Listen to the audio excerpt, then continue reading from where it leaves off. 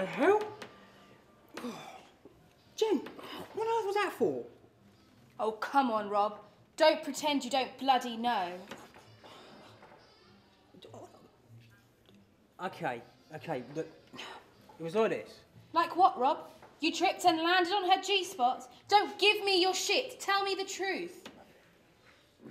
I'm waiting, Rob. Anything I can get for you, sir? Yeah, please, two scotch on the rocks. I don't drink scotch. Oh no, they're both for me. Oh, for fuck's sake, Rob. Are you trying to make this more difficult for yourself? No, look, alcohol's a preservative. You know, I'm just hoping it'll work for our relationship. Oh, I can't believe I used to find you amusing. You're just a prat with a cheap suit and 2 drinks. Well, it worked on you once, didn't it? I'm still waiting, Rob. It wasn't an affair. Don't make me laugh. I don't think I'm going to. Well? It wasn't an affair. It was just a brief encounter. You're not Trevor Howard. You can't pull that over me. I'm not. Look, it wasn't what you think.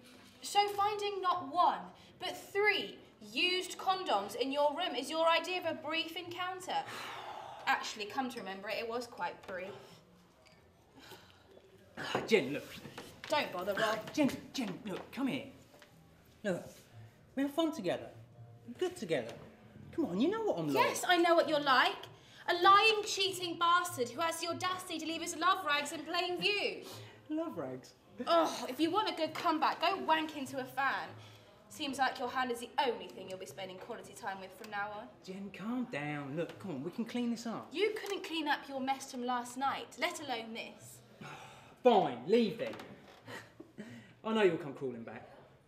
Oh, yeah? Yeah, girls like you always do. Girls like me? Yeah, you and I both know you'll never find another man like me. I really, really hope not. I need a man who doesn't buy his clothes from Matalan and model his facial hair on Gary Glitter. Well, the girl from last night didn't seem to mind.